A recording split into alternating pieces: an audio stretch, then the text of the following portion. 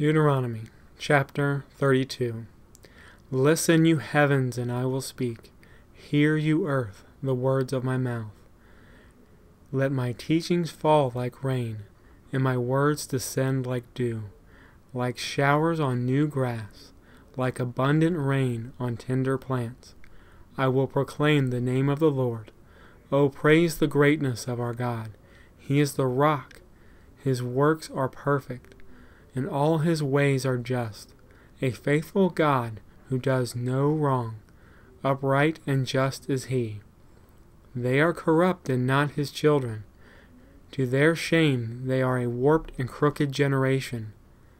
Is this the way you repay the Lord, you foolish and unwise people?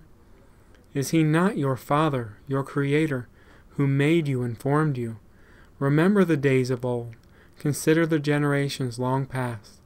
Ask your father, and he will tell you, your elders, and they will explain to you. When the Most High gave the nations their inheritance, when he divided all mankind, he set up boundaries for the peoples according to the numbers of the sons of Israel. For the Lord's portion is his people. Jacob allotted his inheritance. In a desert land he found him, in a barren and howling waste. He shielded him and cared for him. He guarded him as the apple of his eye, like an eagle that stirs up its nest and hovers over its young, that spreads its wings to catch them and carries them aloft. The Lord alone led him. No foreign god was with him. He made him ride on the heights of the land, and fed him with the fruit of the fields. He nourished him with honey from the rock, and with oil from the flinty crag, with curds and milk from the herd and flock, and with fattened lambs and goats, with his choice rams of Bashan, and the finest kernels of wheat. You drank the foaming blood of the grape. Jeshurun grew fat and kicked. Filled with food, they became heavy and sleek. They abandoned the God who made them, and rejected the rock, their Savior. They made him jealous with their foreign gods, and angered him with their detestable idols. They sacrificed to false gods, which are not God, gods they had not known, gods they had recently appeared, gods your ancestors did not fear. You deserted the rock who fathered you. You forgot the God who gave you birth. The Lord saw this and rejected them, because he was angered by his sons and daughters. I will hide my face from them, he said, and see what their end will be. For they are a perverse generation, children who are unfaithful. They made me jealous by what is no God, and angered me with their worthless idols. I will make them envious by those who are not a people. I will make them angry by a nation that has no understanding. For a fire will be kindled in my wrath, one that burns down to the realm of the dead below. It will devour the earth and its harvest, and set afire the foundations of the mountains. I will heap calamities on them, and spread my arrows against them. I will send wasting famine against them, consuming pestilence and deadly plague. I will send against them the fangs of wild beasts, the venom of vipers that glide in the dusk. In the street the sword will make them childless, and their homes terror will reign.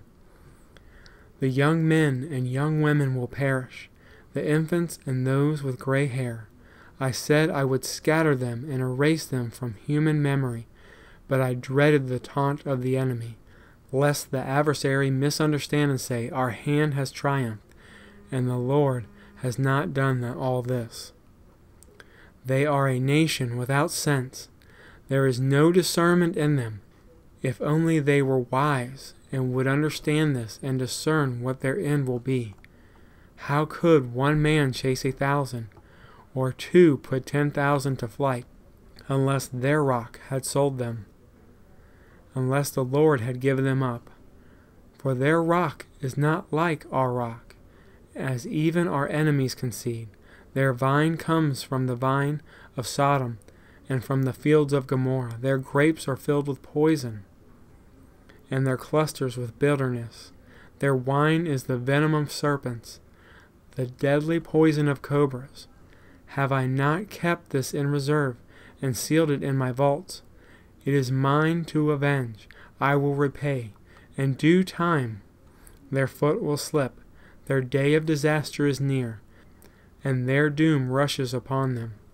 The Lord will vindicate his people, and relent concerning his servants when he sees their strength is gone and no one is left, slave or free. He will say, Now, where are their gods, the rock they took refuge in, the gods who ate the fat of their sacrifices and drank the wine of their drink offerings? Let them rise up to help you.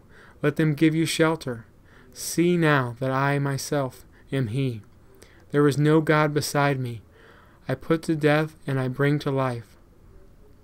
I have wounded and I will heal, and no one can deliver out of my hand. I lift my hand to heaven and solemnly swear, as surely as I live forever, when I sharpen my flashing sword, and my hand grasp it in judgment, I will take vengeance on my adversaries, and repay those who hate me. I will make my arrows drunk with blood, while my sword devours flesh, the blood of the slain and the captives, the heads of the enemy leaders. Rejoice, you nations, with his people, for he will avenge the blood of his servants. He will take vengeance on his enemies, and make atonement for his land and people. Moses came with Joshua son of Nun, and spoke all the words of this song in the hearing of the people. When Moses finished reciting all the words to all Israel, he said to them, Take to heart all the words I have solemnly declared to you this day, so that you may command your children to obey carefully all the words of this law. They are not just idle words for you, they are life. By them you will live long in the land you are crossing the Jordan to possess. On that same day the Lord told Moses, Go up to Abraham range to Mount Nebo in Moab, across from Jericho, and view Canaan, the land I am giving the Israelites as their own possession. There on the mountain that you have climbed you will die and be gathered to your people, just as your brother Aaron died on Mount Hor and was gathered to his people. This is because both of you broke faith with me in the presence of the Israelites at waters of Meribah, Kadesh, in the desert of Zin, and because you did not uphold my holiness among the Israelites. Therefore you will see the land only from a distance. You will not enter the land I am giving to the people of Israel.